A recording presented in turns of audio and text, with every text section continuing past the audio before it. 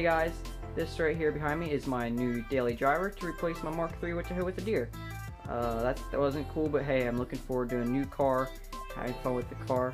The clutch is totally toast, so fixing that. I'm not exactly sure what I'm getting myself into, but I'm looking forward to this.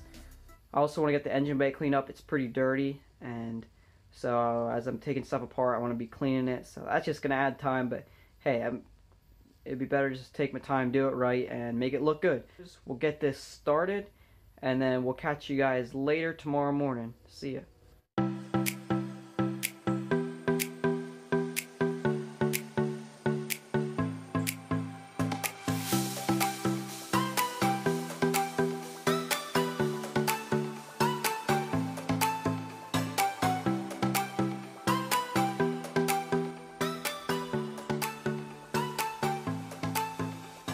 We're back out in the garage this morning, so let's get started.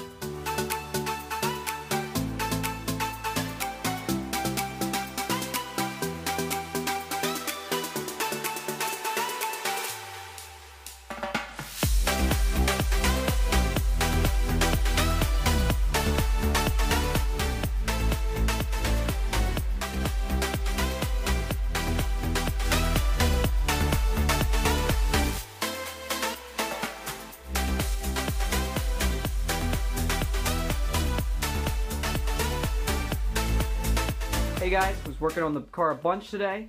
Please excuse the dirty face here, but had a good time. Did run into a few issues though.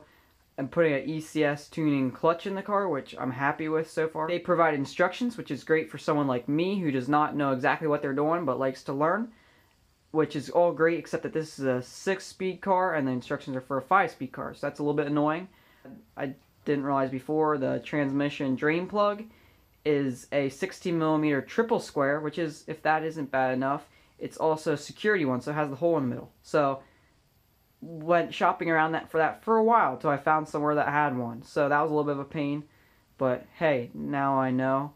But yeah, having fun putting it back in, and I also need axle seals because I see that they're leaking a little bit, so I want to replace them. So can't put it back yet, but I do have the clutch in the car. So the transmission will be ready to go back in once we get those axle seals. I got the transmission cleaned up, so yeah, I'm happy about that, even though I didn't get quite as far as I wanted to today. But yeah, I did want to make a video showing you guys the actual car before this, but that did not happen yet because I ripped the car apart.